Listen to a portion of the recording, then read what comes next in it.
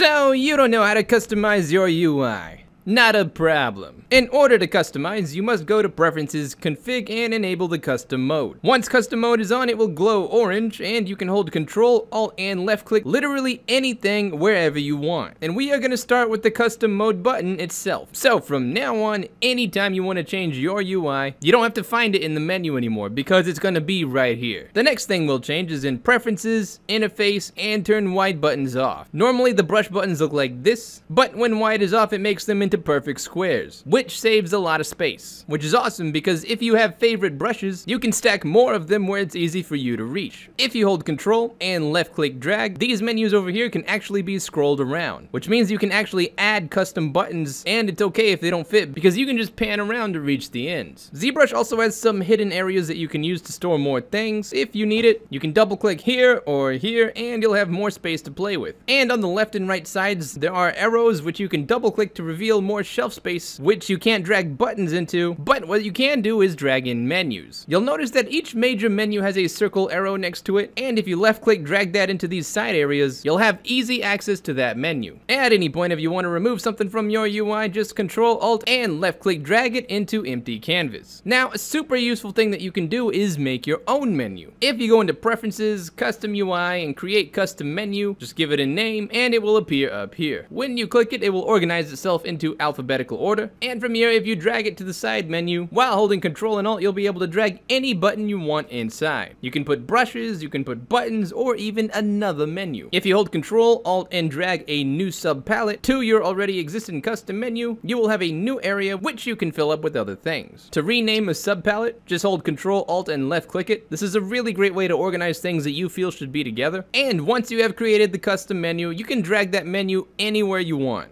For example, I've created my own custom menus for my favorite brushes. So I have a menu for weapons, a menu for armor, a menu for belts. Really all the brushes that I would need for my fantasy characters are right here. Also, it is possible to drag buttons on top of each other. You might notice that these two buttons are actually overlapping, and ZBrush is okay with it. Just be careful where you click. When you are done customizing, make sure you turn customize mode off, and if there's anything in ZBrush that you want to create hotkeys for, like let's say that you duplicate things all the time, and you're tired of needing to click in the menu to find it. Well, if you just hold Control, Alt, and left click that menu option and type whatever key you want, I'm just gonna press D. From now on, every time I press D, it will duplicate whatever I want. If you start assigning a new hotkey but end up changing your mind, just press Escape. And when you're done and you want to save this UI and send it to a friend, under Config, Save UI. But if you want ZBrush to remember this UI and always start off with this screen every time you open the software, make sure you hit Store Config. And you'll have to do the same thing for your hotkeys. So if you want to share them, save. But if you want to make them default, make sure you store them. And that's basically everything you need to know about UI in ZBrush. Hope that helps, and as always, hope you have a fantastic day, and I'll see you around.